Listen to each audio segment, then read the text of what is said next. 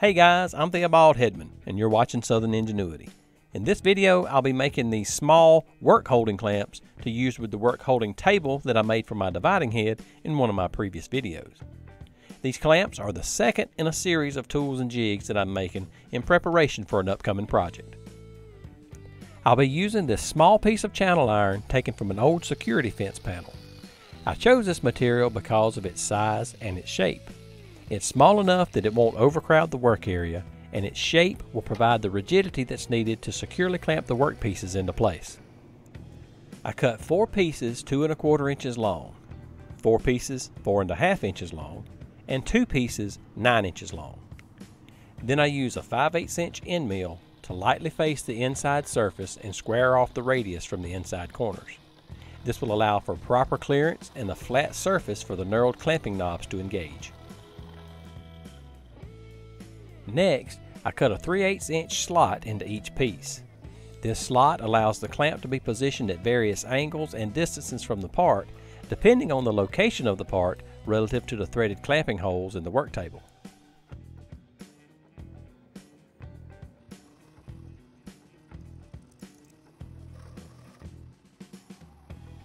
Having clamps of different lengths and configurations gives more options when it comes to clamping parts of various shapes and sizes.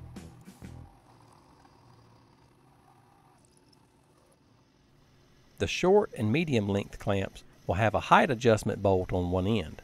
This is so the back side of the clamp can be adjusted to the same height as the clamping surface of the workpiece.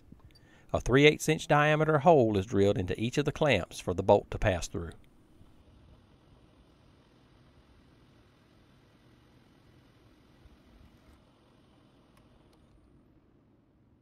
Well, now I'm going to mill the ends down on the clamps so they're approximately about a 45-degree angle.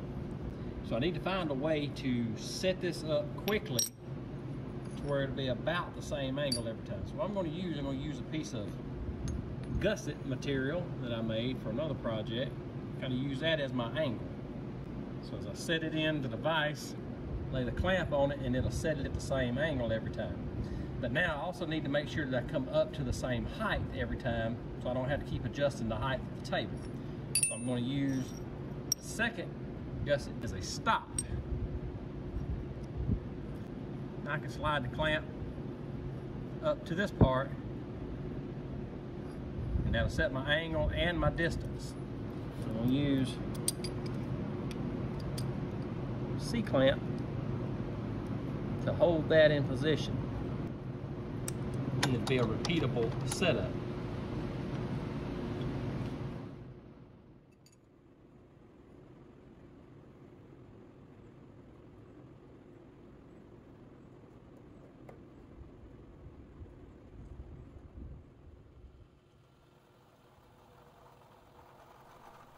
Now, none of the dimensions on these parts are critical at all.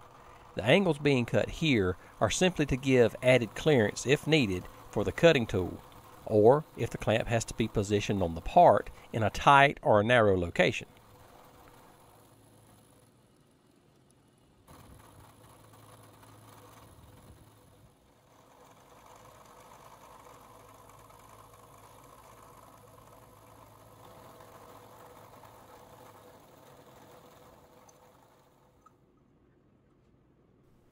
When cutting the angles on these clamps, I simply eyeballed the height of the clamp relative to the top of the vise.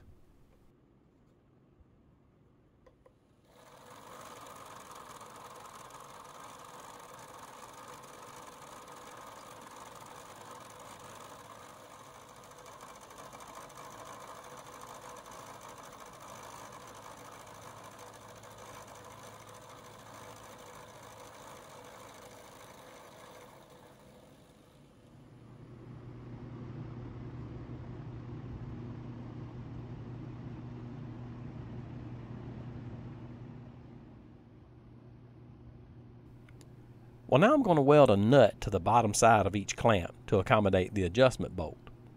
I could have just tapped the threads directly into the clamp itself, but the material here is relatively thin, and it would have only allowed for maybe 1 or 2 threads.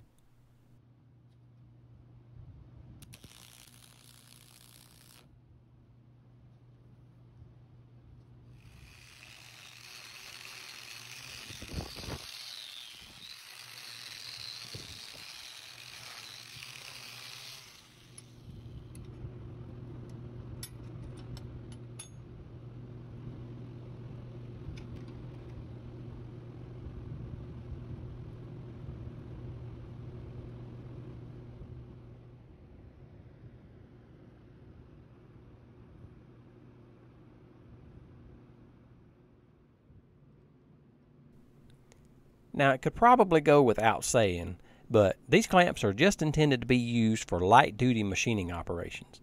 They aren't strong enough for operations where aggressive cuts or feeds are going to be used. I made them to work specifically with the work holding table shown in this clip. If you'd like to see how I made it, then be sure to click the link at the end of this video.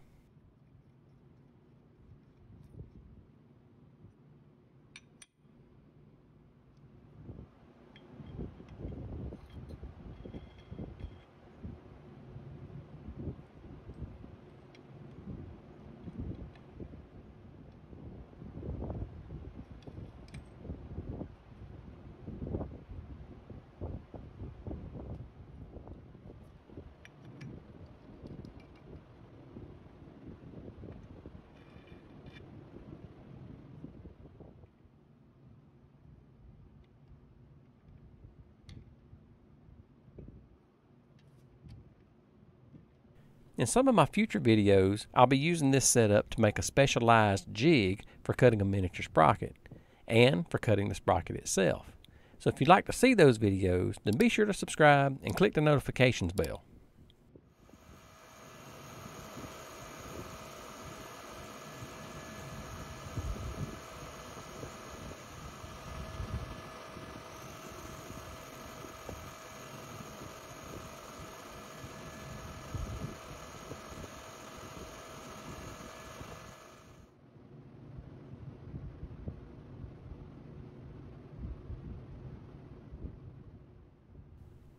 Now, I'm not really sure how often I'll actually use these longer clamps, but I went ahead and made them anyway, just so I'd have some more options for clamping, if needed.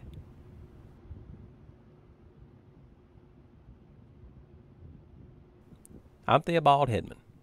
Thanks for watching Southern Ingenuity.